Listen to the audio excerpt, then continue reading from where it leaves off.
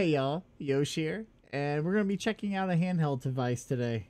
It's called the Mini Game Player.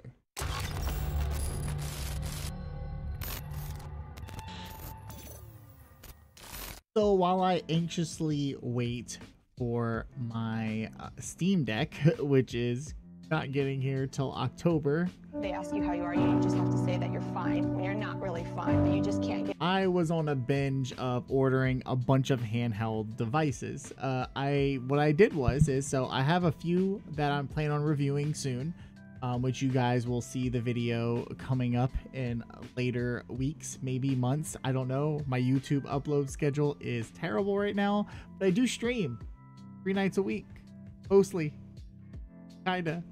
But anyway, I ordered a handful of handheld devices, and I've been wanting to go through them, and I figured, I haven't posted a video, I think, at all this year, and I think it's time to get back on track. Don't worry, some other videos are still coming and are going to be in the works soon, but I felt compelled to make this handheld video today. So here it is, the Mini Game Player. It's a 500 games in one device. So this is most likely going to be Nintendo games, Nintendo ROM hacks, things like that, which usually comes with devices like this. But I still like to look at them anyway, because a lot of times people do wind up buying devices like this when they want a handheld device to use. So I make these videos to kind of go through them and kind of steer you away from that, because there are better options out there. I already posted a Pocket Go review, which is a very good handheld device to use if you want to play Game Boy Advance games, Game Boy games, Super Nintendo games, things like that. It's a great device, and I'm going to be going through some other budget devices in the future as well, in case you want to get your hands on to use for things like that and of that nature. But let's dive into this and open up the packaging and see what's inside. All right, so as we can see here, it is the Mini Game Player. It is a 500 games in one device. It is a little ripped up because when I opened up the packaging, it was a little stuck, but it's okay.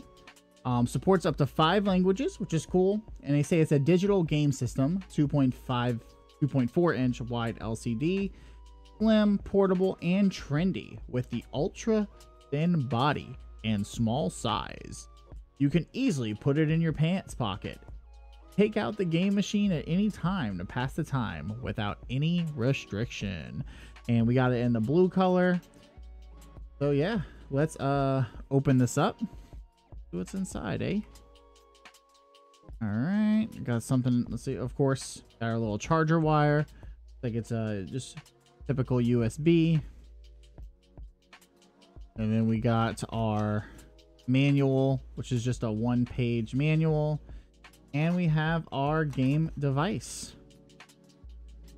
And wow, this thing is definitely pretty thin, if I do say so myself. I don't think I really have anything to compare it, but it's definitely thin. So we have our on-off switch here. We have our D-pad, A, B, X, Y buttons. Don't understand why some of these handhelds have this option, because most of the time it's just going to be A and B to use. We have start, volume, plus, minus. So it looks like it's just one button to control the volume, not select, which is weird, and a reset button. So that's cool. And it looks like we have a little thing here. Yeah, let's do a little peel back, huh? Oh, look at that. Oh, this takes up the whole thing. Oh, this is going to be a fingerprint machine. Let's see. Oh, not as bad as I thought it would be, actually. One thing about these buttons, though, they're definitely clicky. Definitely clicky. So I wanted to switch my camera to kind of show you how clicky it is. I don't know if you'll be able to hear it through here. Probably won't be able to hear it. Maybe I can talk while I do it. But yeah, that's super clicky, and I'm hardly pressing the buttons. Whew. Whew. Anyway, let's get back to the device. As you can see, it's very reflective. You can see the camera that I'm using and my face. Hi. Let's turn it on though. Let's see how it looks. Oh, okay. The screen actually doesn't look too bad. Of course, if you look at it through like different angles, you're gonna have that bleed in effect where you can hardly see, but it has some good visuals compared to other cheaper devices like this. Let me see if I can alter the camera a little bit too, so that way we can get a better visual of the screen. Here we go. It looks a little bit better. Of course, we're going to choose English. A works. So let's see what we have here on this first page. We got Contra 24 in 1, Final Mission, Super Bear Bros 3, Super Sprint, Turtles 2, Double Dragon 2, and Adventure Island. You know what? I'm a Contra fan. Let's do some Contra here. Probably press start. More than likely.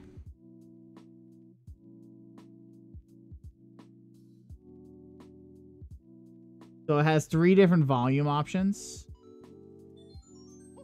From what I can tell, tapping the volume button. I'm gonna put it full blast. Stage 1, Jungle. All right, let's see if I can play well while see if I can play well while my finger is on the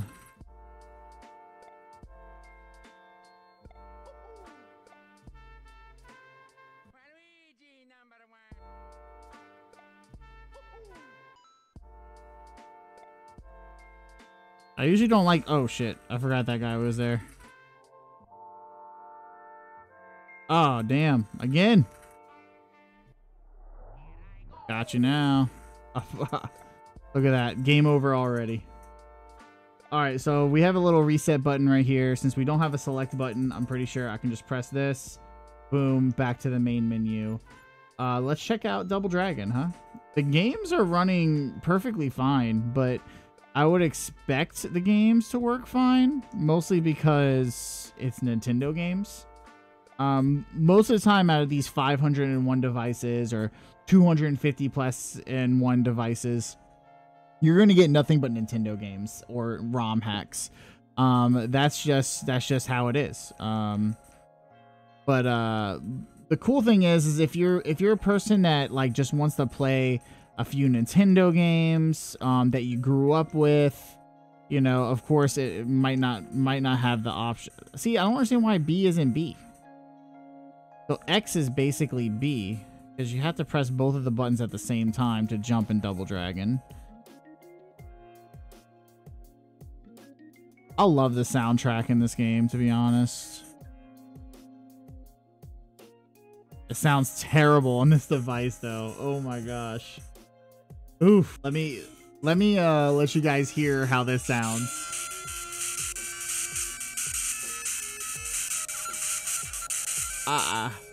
That's like ear bleeding. So we're gonna go with low sound.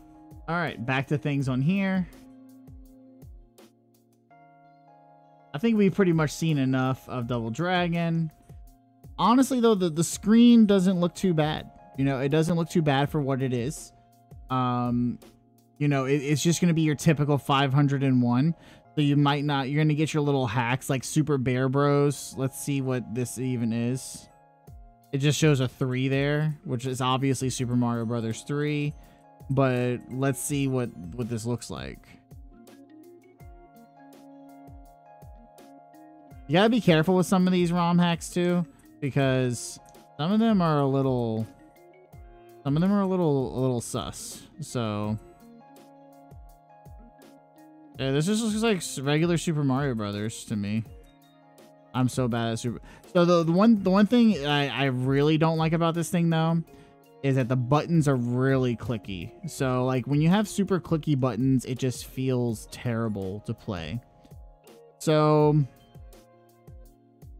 yeah, it's just a typical 501 device. You know, I don't really need to get into like the details of what's all on here or anything like that. You know, we got Ninja Gaiden 2, Mighty Final Fight. Final Fight wasn't on Nintendo, huh? Licensed by Nintendo. Capcom presents. Wait, this looks... This is definitely a ROM hack, right? Final Fight wasn't out on Nintendo.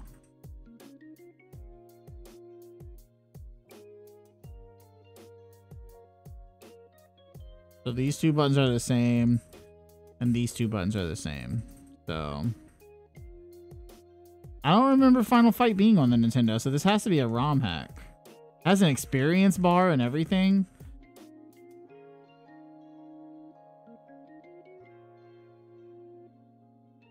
You know what? This is actually pretty cool, though. The only thing I'm pretty sure that you can't have in this game, though, is save states. So, like, whenever you play these games, they're going to be just pick up, go, play. You know, none of your save states are going to happen. You know, you're not going to have any of that. So, it's pretty much going to be you pick it up, you play it for a few hours. Not even a few hours, maybe like 10, 15 minutes. I mean, what's the kind of playtime you can really get out of, you know, Nintendo games at this point? But, you know, play it for 10 minutes, 5 minutes, and then, you know, have a good time and then put it away. You know, we got Toy Story. I know Toy Story didn't release on, Nintendo.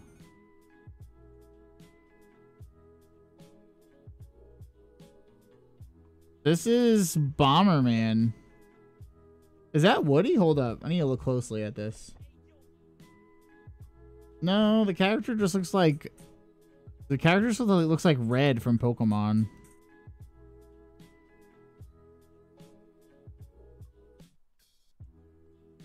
This is literally just Bomberman.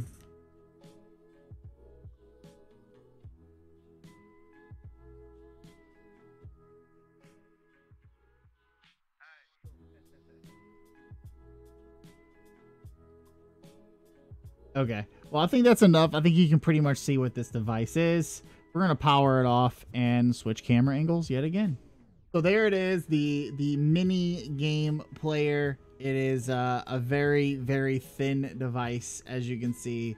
That's me holding it up, showing how thin it is. You know what? I ordered this for $18. It was about $18 off of Wish.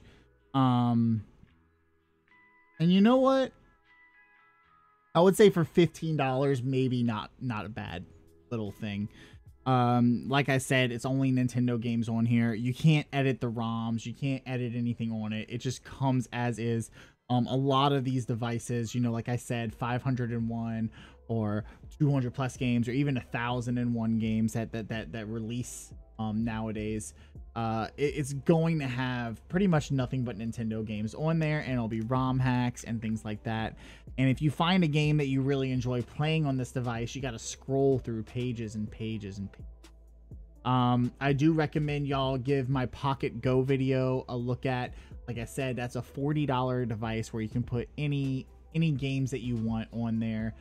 Even up to PlayStation. It can play some PlayStation 1 games. But if you want that Nintendo, Super Nintendo, Game Boy Color, even some Game Boy Advance fix, the Pocket Go is a really good device because you can control what ROMs go on there for one, and of course you get to enjoy the games on the go. You can enjoy save states and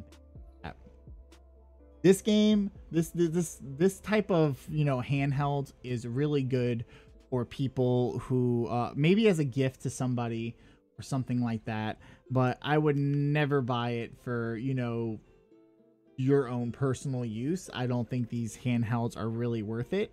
The really cool thing about this device that I like compared to other you know, devices that have pre-built games into it that you cannot edit or control is that it is thin. If you want to put this in your backpack, if you want to put this in you know, your fanny pack or anything like that, or even in your pocket, it weighs next to nothing, and it holds some pretty fun games. Obviously, like I got to play Double Dragon and Contra on the first page, which are two games that I really enjoy anyway. So if I ever wanted to pick it up, play it for 15 minutes while waiting at the doctor's office or waiting in line somewhere, you know, I have it. So I think I don't think it's a terrible device, like I said, for what it. And once again, thank y'all so much for watching this video. If you haven't, please like the video, subscribe to the channel, hang out with us for more videos coming in the future. Like I said, it's been a while since I actually made a YouTube, which it feels foreign to me now. So I got to get a little more comfortable and everything like that. You know, the more you make videos, the more comfortable you are talking and getting your words out and things like that. I do have some videos that I have planned. I have a backlog of a bunch of videos that I have planned, and you know, they're gonna be coming in due time. I was doing a schedule, you know, a new video every Sunday or every other Sunday, but now I'm just gonna upload videos as I can. It's really hard sometimes being a family man, working full time, and also wanting to have a stream schedule on top of it. If you guys didn't know, I multi-stream on multiple platforms. Every time I go live, I'm live on Twitch, YouTube, Facebook, and Trovo all at the same time. If y'all have a preferred platform that y'all enjoy to watch content on, please feel free to follow me on any of my links in the description below and as I go live. And again, thank y'all for watching this video, and thank y'all for listening to me to rant at the end of this video. I really do appreciate it. Y'all have a wonderful day, and I will see y'all next video. Peace.